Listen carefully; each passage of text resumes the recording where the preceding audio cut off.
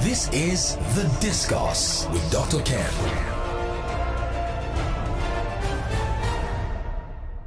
Today on The Discourse, our topic for discussion is the monster called drug abuse. So today we are going to discuss drug abuse. Like you would have gotten that. Like I told you, it's such a topic that is not only touchy, but it's a topic that affects us all, and it's worth discussing. And no other than Dr. Abiodun Osiyemi.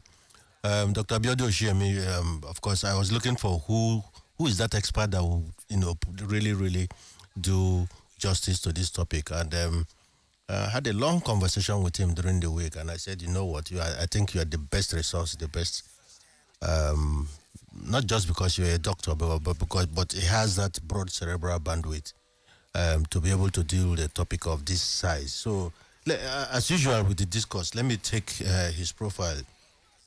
Dr. Abiodun Osiyemi is the founder, medical director of Oxford Health Consultants, Lagos. He is a medical doctor and specialist microbiologist with the Medical and Dental Council, Nigeria. Dr. Abiodun Osiyemi is a forensic investigator and a member, Chartered Society of Forensic Sciences, UK, and President, Association of Forensic Sciences and Expert Witness in Nigeria. Dr. Osiyemi is a highly sought-after consultant on performance, stress management, drug abuse, and relationship challenges. Doctor, how are you today? Well, I thank you, and nice to be here again.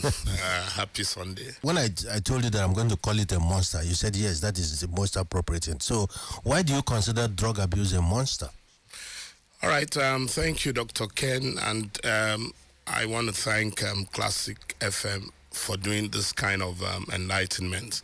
A monster is something of horror, something that causes severe injury and death.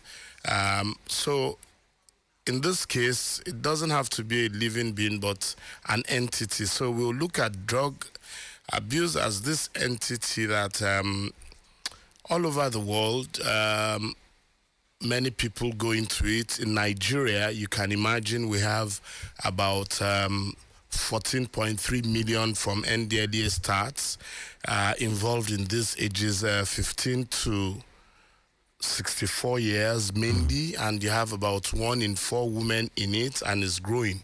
So it means 1 in 4 women. 1 in 4 women in the ecosystem of the 14.3 million, and it's growing. So the rate of progression of women in this is, so it's now a monster where caregivers train a woman, train a nation. The people now being brought into it. So you can then see the disaster befalling us, and also globally, the 1.1 to 1.6 billion per day is the market size. So we are saying 400 to 600 billion dollars is earned per day in this system. So which other economic entity can beat this monster? So I'm therefore saying that we have a crisis in our hand, and that's what makes it a monster. Excessive use leads to damage to the organs and death. Okay, we'll talk about excessive use and how this applies to different strata of society. How do people even come to it? And I'm talking about drug abuse. So the Nigeria's drug abuse problem has a history. How did it all start? Can you take me back to history? So thank you, Doc. Nigeria wasn't known as a center. Even over the last 20 years, Nigeria was transit, but now Nigeria consume and transit. But the problem started in the 40s, sometime in the 40s, after returning the men who went to fight in the Burma Wars. So they were mainly military men who went to fight the Burma Wars, and when they returned them in the 40s, many had to start depending on cannabis and painkillers, and they introduced and influenced other people. So that was when this really started. Because I asked about that history because, there are factors in there like increased availability of specific drugs, cultural shifts, or economic changes. All these factors may have, contributed to the rise, isn't it? Okay, so if we say sometime in the 40s, the returnees from Burma and so on, but the real transits and the types of drugs. So Nigeria mainly used what we call the opioids, the downers, like morphine, heroin, and some codeine. And then we progress to stimulants, drugs that make you feel good. So the opioids like heroin, morphine are downers. They don't give you energy, they make you feel cool. You look charming and calm. Okay. You just don't talk. Then you had the stimulants, cocaine, amphetamine B. Those ones are boosters. You go to meeting as a CEO, you use it to speak anyhow to anybody and you command them. You are confident and bold. So could that be recommended for a presidential debate? Well, people do take it. You can't recommend it because you can't recommend criminality. Okay. But that you can't recommend it doesn't mean people don't do self-prescription, because people get to become drug abusers either through doctors recommending or self-recommendation or influences. So we went to the stimulants, and then we started now producing in Nigeria methamphetamine, which is now taking and killing people. And then even Indian hemp, which is another group, cannabis. You now have synthetic ones, which I'm sure you've been hearing, Canadian loud. Wow. And so cannabis is no longer fashionable, where you now have, so we now have the spectrum. And the most painful thing, like over-the-counter drug, codeine, which used to be normal. Young people, and especially ladies, are boozing it now. These days, we know how tough things are in Nigeria. And increasingly, people blame poverty, for the use of drugs. Is it really the cause or contributing factor? So beautiful. What are the causes, or what exposes people? So first and foremost, environment. What they grow is what they'll use. That's number one. Number two, some use it that only use it to work, like gardeners. They have their snuffs. Some use it to say it lets them understand mathematics, and so they study and then sleep off. And then some also take alcohol that is good as an aphrodisiac to perform well. And when you booze it, is a depressant, they just sleep off. Some are lucky they stay awake. But what I'm just trying to say is that alcohol is something people use for recreation. However, excessive alcohol is injurious. So that's where the word abuse comes in. Yes, the abuse, excessive use. This is The Discourse with Dr. Ken. Can you explain to me the impacts of drug abuse on communities? Because I know that it has physical problems, social problems, mental problems, economic problems, financial problems, legal problems, and national problems. You can have physical dependence, like let's say someone is addicted on cocaine or heroin. Without it, they show withdrawing. That's physical. Mental is you now start seeing people demonstrating. They become depressed and committing suicide. So that's mental issue. They start hearing voices. Then you have social. People cannot keep marriages again. Imagine somebody who is constantly on heroin and he needs money to maintain it. He might attack the spouse. So that's physical, mental, social. Then you now start having financial. You see people, they can't meet obligations again. They can't pay children's school fees. And then, of course, injuries. There is now more injuries and accidents. Imagine taking in Miri. Sorry, I'm sure some of you are not Igbo speakers. You also have the legal aspects. People drive and kill, and they are jailed for life. So what's the impact? Imagine more medical care due to depression, and so on and so forth. The healthcare system, damaged organs. So it means there will be pressure on the health systems. under productivity. It means that the people, especially the youth and the aged ones, can't be in the labor market. And so you see that is a huge economic impact, social impact, and you need more caregivers to help the addicts and to keep the rehabilitation centers. This is The Discourse with Dr. Ken. Nigeria's harsh drug penalties often lead to what I call recidivism. What do I mean by that? Should we prioritize stricter sentences to deter drug abuse or invest more in rehabilitation programs that offer chances of recovery for addicts? It's really tricky. And why do I say tricky? You know, before, if they saw you with alcohol, like ogogoro, it was called the lizard gin, it was criminal. So people then moved it. Then at a time, Indian hemp was criminal. Now look at countries like Netherlands, Canada, that have legalized it of sorts. People are no longer killing themselves and looking at the I think that the case of those who take drug in Nigeria, some people actually have mental challenge. Government is trying. Okay. NDLEA deserves award. Okay. Unless somebody doesn't know of NDLEA, they if you just go online, they even have a program that they do. But what I'm saying is not about advocacy alone. Is also about alternative, and it's also about means of livelihood. You know, so, but advocacy is there, but government can do more. A lot more. A lot more. Or prescription drug abuse is growing concern because of doctors, especially in Nigeria. He's saying, are doctors overprescribing pain medication, inadvertently creating a new generation of addicts trapped in legal but dangerous cycle? I want to believe it's a yes and it's a no.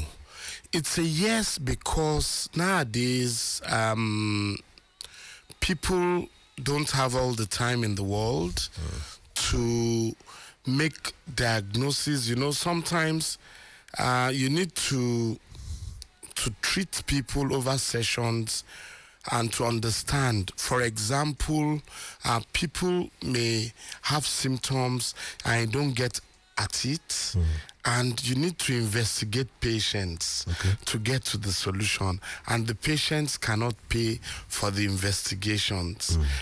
Let's cut it short. Somebody has a low back pain and you have to do CT scan and MRI. This will cost about 120,000 naira. And so you say, this is your low back pain, I'd like to investigate it for 120,000, and I'm sure we'll get to the bottom of the pain. And the person says, you know what, if it's 120,000, I know what to do. Doctor, just write something for me now. I'll come back. The man writes, take paracetamol or take Indoseed or whatever.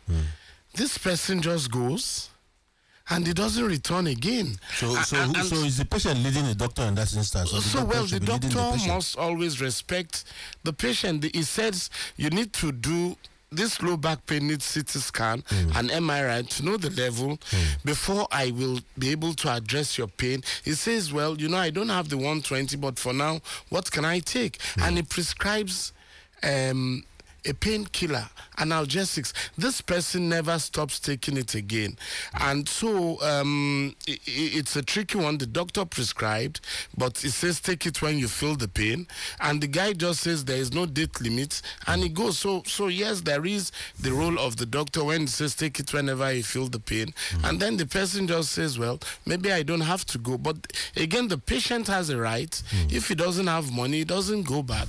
And so it's an evil circle where these are some of the things where doctors are now prescribing and people don't follow up because they also can't afford, and some can afford and they just don't believe in it. And so, yes, these are some of the channels. Yeah, so you don't blame the doctors as well? Oh, no. I can't blame the doctors, but I can where a doctor is negligent in doing the duty to say this is just for 3 days, not that just take it whenever you. So if you are negligent in prescription, then the doctor is culpable. Yeah, so now we know where the blame will be. There's always a balance to that anyway, in terms of conversation between doctor and patient. So there's a question from Osiyemi Wanko. By the way, I think I know Osiyemi Wanko, very brilliant lady. And she's going back to codeine cough syrup, and her question is ban or regulate. She's saying abuse of codeine cough syrup is a major issue. Should the government implement a complete ban, risking a black market surge, or a stricter regulation in public awareness campaigns, or a more effective long-term solution? You see, the truth is, codeine is not a dangerous drug. Okay. Codeine is a prescription drug, just like Valium is a prescription drug. But people realize their side effects is desirable. Okay. Like I said, Valium is to relax muscle. Side effect is sleep. And grandmothers and all these old people started taking it. Codeine is an antitussive to prevent cough. And so you see Benylin with codeine, that's either expectorant or preventing cough. But codeine is also a downer. If it's a prescription drug, you shouldn't ban it because it has its benefit. Otherwise, some people are going to cough their lungs out. But how do you prevent those who want to abuse it? So it should be in education and enforcement, and also the pharmacists have a role. But the pharmacist also knows it's meant to be an over-the-counter drug. But just imagine if any of us now go give me 10 bottles. The pharmacist shouldn't sell. But again, it's a tricky one. But the truth is, there is no justification to ban what is not a detrimental drug to. But I think is the control, and that's where NAFDAC comes in and others, because they are meant to be for drug administration and control. But it's the control, regulation and enforcement, and there's a lot of campaign. But when you see somebody importing 2 containers of codeine, shouldn't you confiscate and destroy it if there is no need for such demand? I think it should be confiscated and destroyed. You know, why would you buy such quantity if there is no demand? Everything should be evidence. But Nigeria is a large country, so even 10 containers of codeine is insignificant. But there must be justification for the importer and the distribution network. Yeah, but it's a cough syrup. You are right. Again, so you can see, you can also challenge me, and I say, well, it's a cough syrup, so it's an antitussive, so should I start coughing and killing myself? So it's a tricky one. But by the way, pediatricians wouldn't even usually use expectorants, which people also prescribe, because how many tiny child age 0 to 5 do you see actually coughing out and spitting out? You know, so it's all. Perhaps some of these drugs should never have existed. We medicine advanced beyond them, but not the codeine one. The codeine one had a reason, but it was just people are now using it for the side effects. This is The Discourse with Dr. Ken. 1 in 4 women, and the rate of women going into this age is 15. So it means that a cancer is eating us. Okay, it's actually a cancer. Now let's go to traditional medicine. You know, because the society we live in. That's a good one. It's a society we can't just stay on the upper echelon, you know, which I always call upstream. But let's look at it, because the society we live. People say Nigeria is a developing country. It's not. It's underdeveloped. So traditional medicine, and for me, the question here is balancing culture and control. What am I trying to say? Some traditional medicines have psychoactive properties. Should these be categorized as drugs and regulated potentially, Or if we do that, will it potentially hinder our cultural practices? Well, interesting for me, I did botany before doing medicine. Oh, okay. So in botany, you have a specialized field called pharmacognosy. Okay. And pharmacognosy is compounding of drugs from herbs. So all these drugs we take, some are natural, like cannabis, and some are compounded or synthetic. So in traditional medicine, they use a lot of natural herbs, and they've been trying to regulate it now. So NAFDAC also regulates it. Just in case people don't know, you can get your registration from NAFDAC.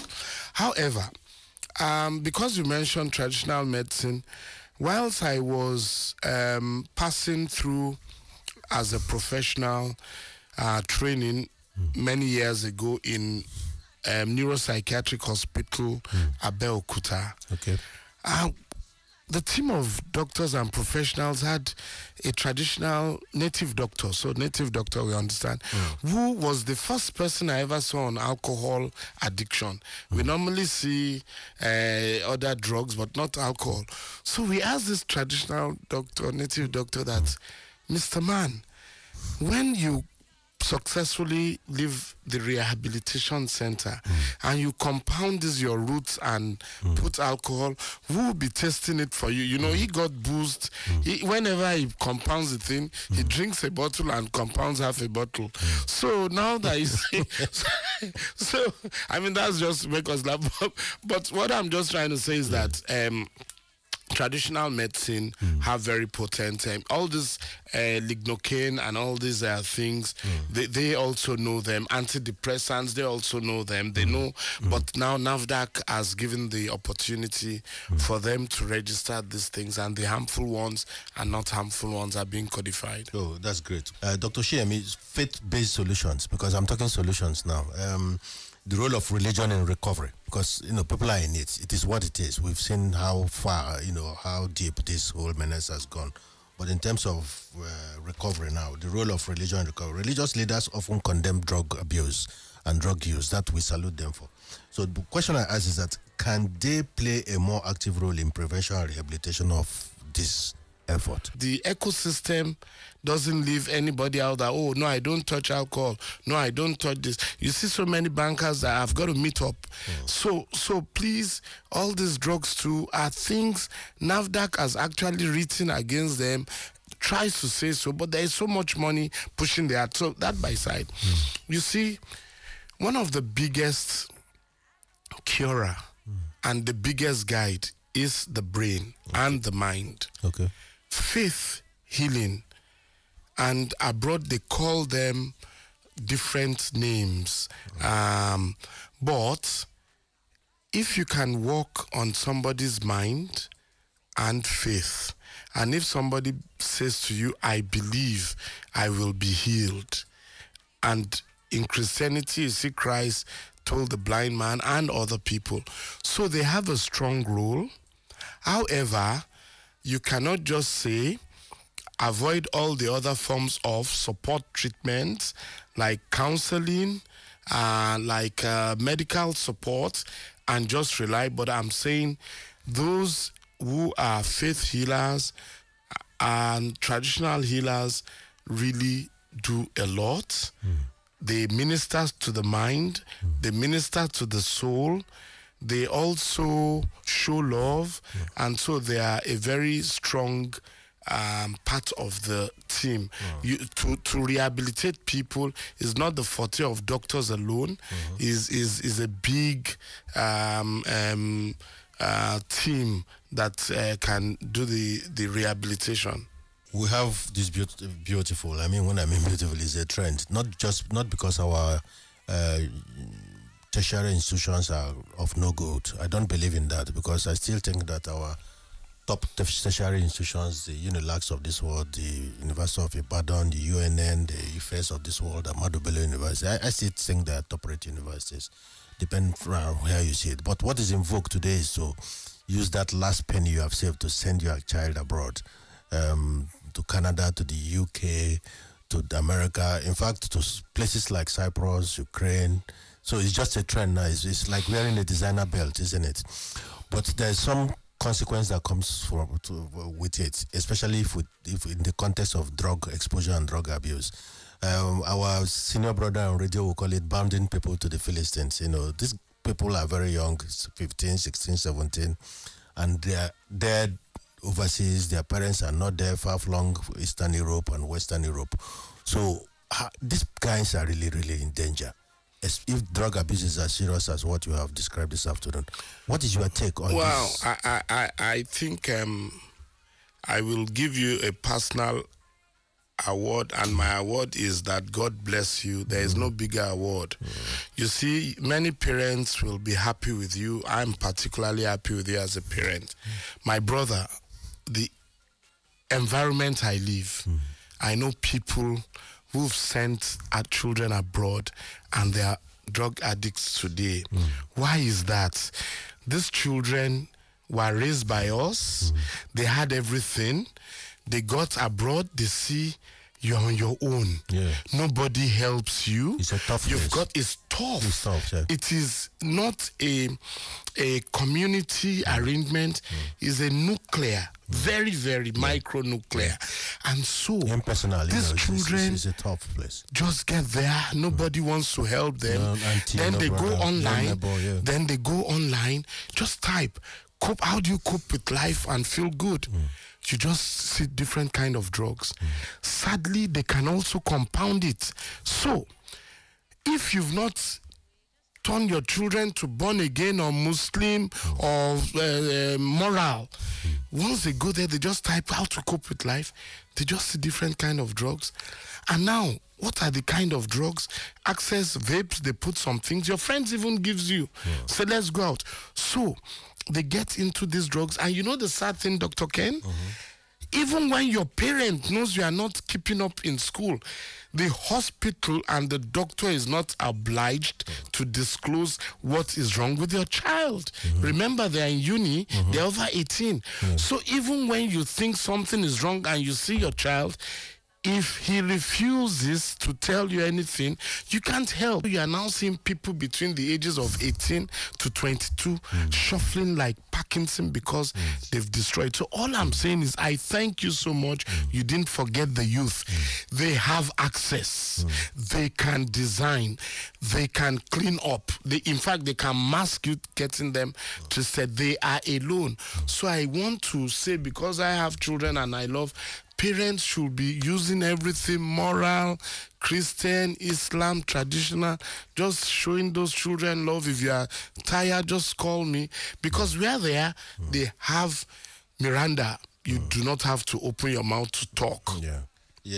My take with it is that people could say, yes, it's because you can afford it. But listen, things are really tough. And in terms of priority, I'm saying if you can't afford to send those children there, don't send the children there. Yeah, any young person here should take a first degree in Nigeria. I think so. It's only that we cannot say what is unconstitutional here because it's against freedom of right. But with your advice, I agree that it's just impossible to sustain it. It's a difficult one. Now, Dr. Osiyemi, you are a known consultant and expert in performance, stress management, but performance really touches me. What exactly do you mean when you talk about performance? Is it above the line or below the line? All right. So performance means effectiveness and efficiency. So my PhD was in management, apart from the medical degree, and it was on the impact of values-based leadership and corporate governance on organizational performance. So I'm talking of organizational performance. And has nothing to do with relationships. Well, organization is expert in relationship management. Yeah, well, you can't talk of performance and not looking at the ecosystem. You're talking of human being. So looking at right from how much of an EI do they have, how much of EI? Emotional intelligence, how much of goals from high level, how much of and so if people an organization where most of them are addicts, you will end up shutting down from injuries, accidents, non-compliance. So yes, so that's but it's purely a management performance. Fantastic. Above the line. Yes. So thank you, Dr. Osiyemi. Always a pleasure. It's a fantastic topic we've had today. It's one of those that we'll consider part 2 because we couldn't possibly exhaust all the pertinent questions that came out from the space. It's actually a menace. It's a big monster, but it's something society lives with. You can only manage it as much as you can. You have your, as usual, Dr. Osiyemi, your proverb for the week and then your song for the week. Okay. My proverb is in Yoruba, but I'll translate it to English. Is Ti o batori ishu jepo, wa tori epo jeshu. In other words, if you don't eat yam because of palm oil, you because of palm oil eat yam. Okay. If you don't eat yam because of palm oil, when you see palm oil, you demand for yam. So that is there. And my music, I'm Nat King Cole, Nature Boy. Meanwhile, have a fantastic week ahead of you. Bye.